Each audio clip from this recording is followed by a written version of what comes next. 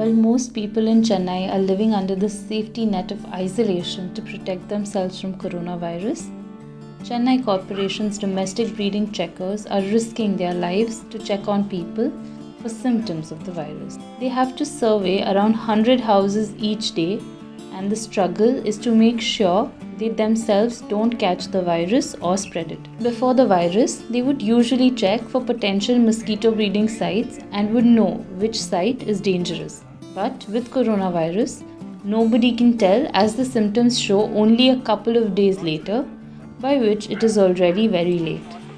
Irrespective of how the residents welcome these officials, they return home with fear each and every day.